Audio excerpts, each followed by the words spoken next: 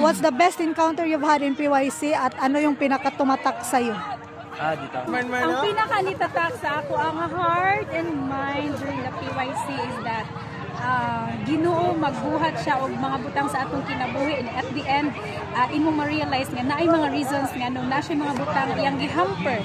And also one of the lessons ako nakuha is that we should pray for the right partner, hindi lang magdali-dali, because kung magdali balihon ilad.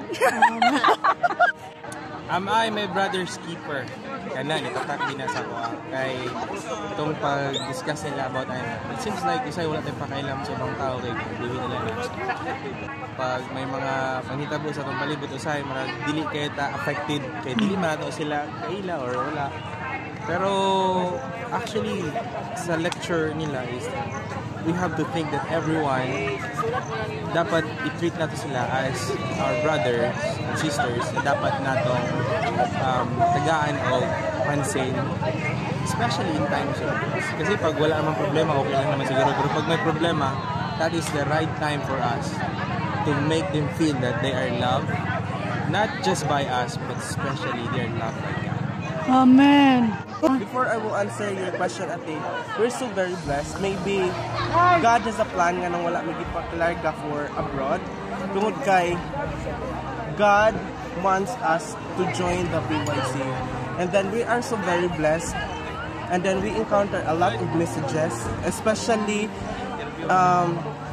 Thursday night, Pastor Ronald, if I was not mistaken, he said there that the shepherd that we left is the same shepherd that searched for you and for me and carries you back home. It's very, what we call this, it's very precious to us, especially when we lost our way, that, and then we commit sins, and then we said, oh Lord, if maka-forgive pa baka ang Ginoo sa atong gibuhat, but then it's remind us that the Lord, even though we fail God, and then God will search for us and bring back home, especially in heaven.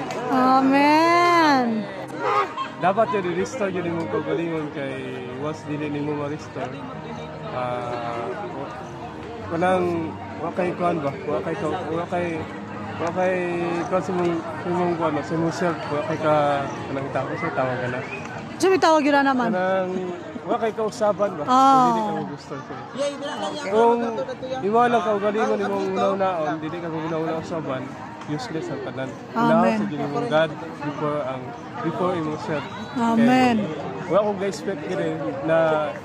ga-expect na maka-join ako PYC.